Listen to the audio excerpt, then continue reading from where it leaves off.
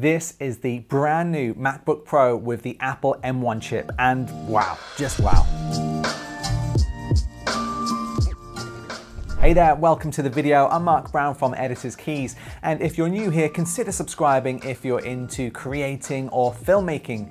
Now, we've been using the Apple M1 chip version of the 13-inch MacBook Pro for just over a week now, and I've got to say I'm really impressed. This is the base model, the absolute base model MacBook Pro that you can get, and it comes with a 256GB hard drive and just 8GB of RAM. Now, we've been putting it through its paces in Photoshop, Final Cut, Adobe Premiere, Adobe Illustrator, Chrome, and more. And this has been performing really well, but more on that later. Let's take a look at this machine. The new MacBook Pro shares the same design as the previous Intel generation.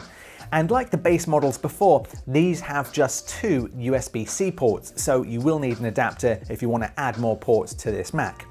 The screen is also the same Retina display as we're used to. Now, this isn't a bad thing, but I've got to be honest, I was hoping they would have a little design refresh to celebrate the launch of the new chips, but hey, it's okay.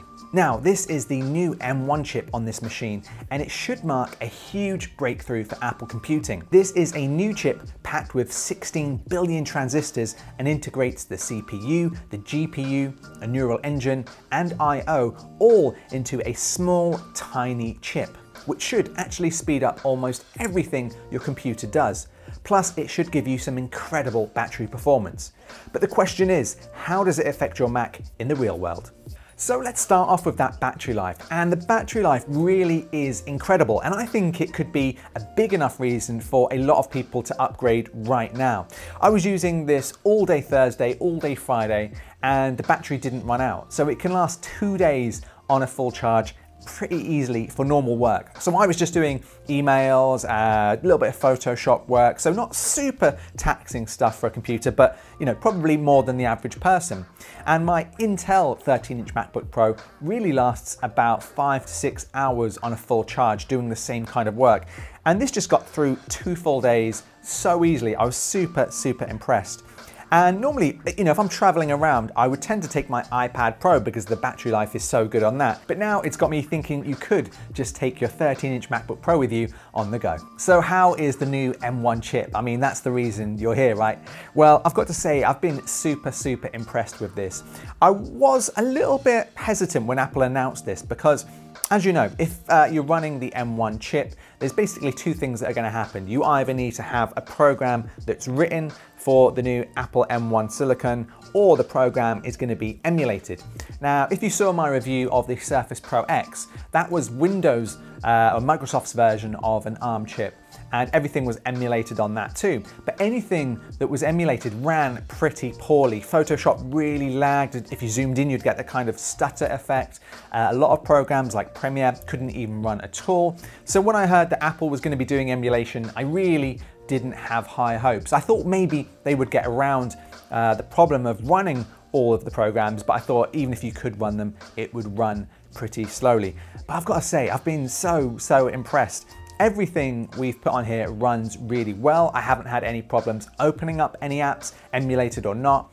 And just first off, if we start talking about non-emulated apps, the apps that have been rewritten, they're primarily Apple's own apps. So Safari, Mail, Notes, all those kind of things, iMovie, Final Cut, they all run really fast, a lot faster than my 13-inch MacBook Pro, so that's incredible. But the emulated apps, surprisingly, run really well too. So have no fear, everything runs incredibly fast. We've done some Final Cut Pro tests, and you can see that video by clicking up here. And Final Cut has been rewritten for the new M1 chip, but that runs about 50% faster than my maxed out 13-inch MacBook Pro, which is crazy because, this is the base model. And my 13-inch MacBook Pro, which I have here, is still the MacBook Pro with Intel chip that you can buy right now on Apple's site. This is only 2 months old. It comes with 16GB of RAM, fast hard drive. So really, this is like £3,000 almost here in the UK. This should be still, in my opinion, for the money, a lot faster than this machine in Final Cut. And it's just not. Final Cut smashes through everything. There's no lag. I was using 10-bit footage and it just runs super smoothly, which is absolutely incredible. And it's only got 8GB of RAM. Now, apps like Photoshop and Premiere have not been rewritten. So how do they run? Well, there's a little bit of crashing we've seen. We've opened up Illustrator, seen a little bit of crashing there from time to time, and a little bit of crashing in Premiere. Nothing too major, but just be aware it does happen more, I've noticed, than if you were to run it on an Intel Mac. But that said, the performance of Photoshop is loads faster, again, on this base model MacBook Pro than my 13-inch MacBook Pro, and it's being emulated, which is absolutely crazy. So I just want you to think about that. A program like Photoshop, which is being read, it's being translated, it's then being emulated to run on a different bit of silicon, is actually running faster, emulated, than it running natively on my Intel MacBook Pro. It almost doesn't make sense. But that actually fills me with a lot of confidence, because if already emulated apps are running this quickly, how fast is Photoshop going to be and Premiere going to be when Adobe rewrite those apps? It's going to be blisteringly fast. Final Cut is super quick, all of the Apple apps are super quick, and even Chrome. I mean, if you use Google Chrome, you know it's a bit of a memory hog, it can be a bit slow with multiple apps. They've just a few days ago released the M1 ARM version of Chrome, and that is super fast. I'll show you a couple of quick tests now. You can see here that we're opening some popular websites here in the UK, and you can see the ARM M1 chip opens these like they're just preloaded. It's so quick. I don't know how it's loading them this quick, but this fills me with a lot of confidence for the future of these M1 chips. So the question is, should you go out and buy this machine?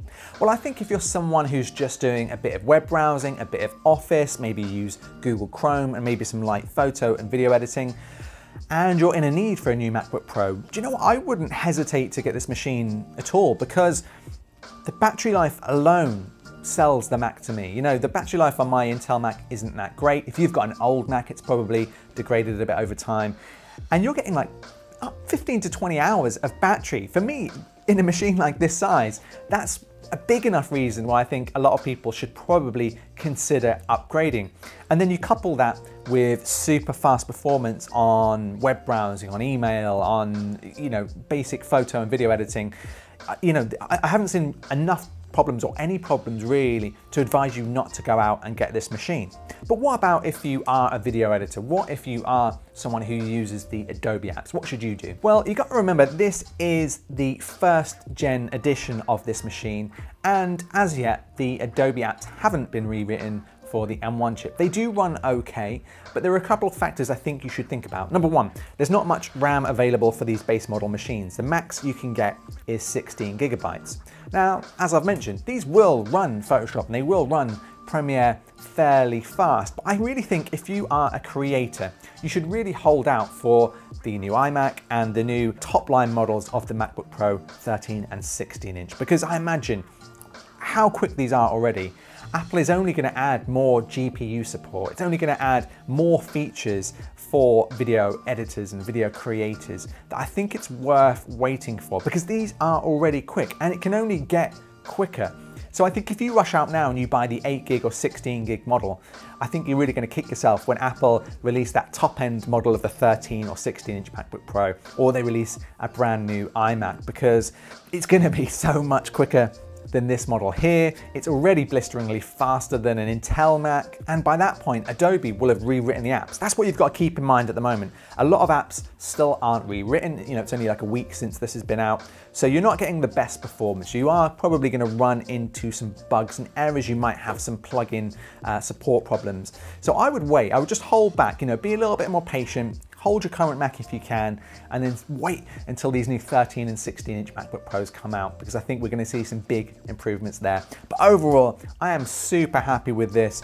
We're using this in the office for Illustrator already. We're going to keep an eye on it. We'll let you know if we do run into any problems, but so far this has been incredible, and I've been super impressed with what Apple has done with the new silicon.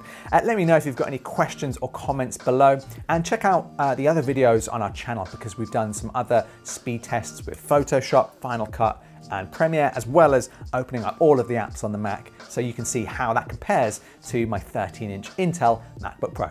Thanks for watching, and I'll see you in the next video.